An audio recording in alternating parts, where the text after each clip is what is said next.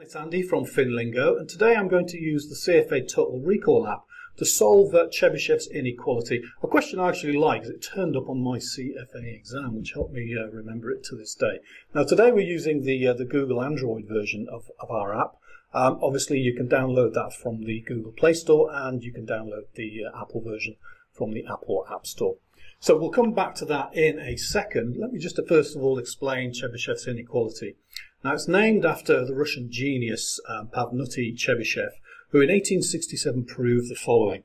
If there's any probability distribution, and it doesn't matter what shape it is, it can be a normal distribution, it can be a distribution with three peaks, it can be a square distribution, it can be a triangular distribution, it can be leptokurtic, platykurtic, doesn't matter. As long as it's a probability distribution and it has a mean and it has a standard deviation, then it must follow this inequality. And what's Chebyshev trying to find out? Well, let's just take a normal distribution. I'll just draw one of those for you quickly, like that. There we are. Now, we take a standard deviation, there's mu, and we'll go 2 standard deviations that way plus, and we'll go 2 standard deviations that way minus.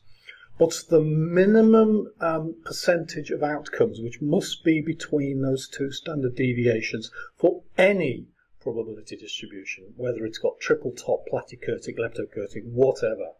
And that's what Chebyshev's inequality gives you. It gives you the minimum percentage of any distribution. It could be the number of words in a typical blog article. It can be anything. So let's get to it then on the CFA Total Recall app to figure out how to answer any questions that come up. Hopefully I got mine right in my exam. So it's on reading 7. So let's go down to reading 7, which is statistical concepts and market returns. And it's quite a way down.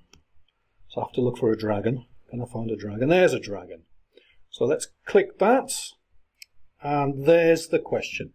So Neve Williamson has assembled a distributed data set of dividend rates.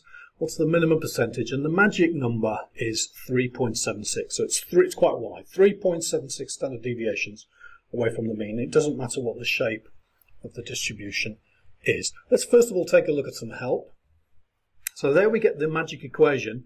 So it's 1 minus 1 over k squared, where k is the standard deviation, and that must be greater than 1, otherwise you end up with 0. So it's got to be greater than 1. As long as it is, let me use the phone and not the app. So I know we get an example as well for you to play with. So let's get back to the question. So the magic number here is 3.76, and we have to use that equation. So let me go to the calculator, which I actually have on an Apple phone over here. So that's going to be 1 minus brackets, and then 1 divided by brackets, and then 3.76 squared, and then brackets equals. So it's 92927. So I'm looking for 92 point. Oh yeah, multiply by 100 to get a percentage. So I'm looking for 92.93. Do I have that anywhere? I have it in A. Pretty close one there at C. Let's just go with A. So let's cross fingers. Oh, need to go back to my Android app. And we'll just go with A. Ready? Oh, yes! We've got it. And there's an explanation for it of Chebyshev's inequality and how to answer it. Now, make sure that your calculator is in AOS mode and not chain mode. We have a video on how to do that. Or just figure out how to answer it in whichever preferred method you have. I think I used to store things and then do 1 minus the stored recalled version. But just get comfortable with a method. Let's take a look at the next question.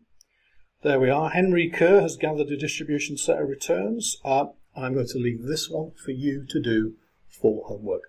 I'll see you next time.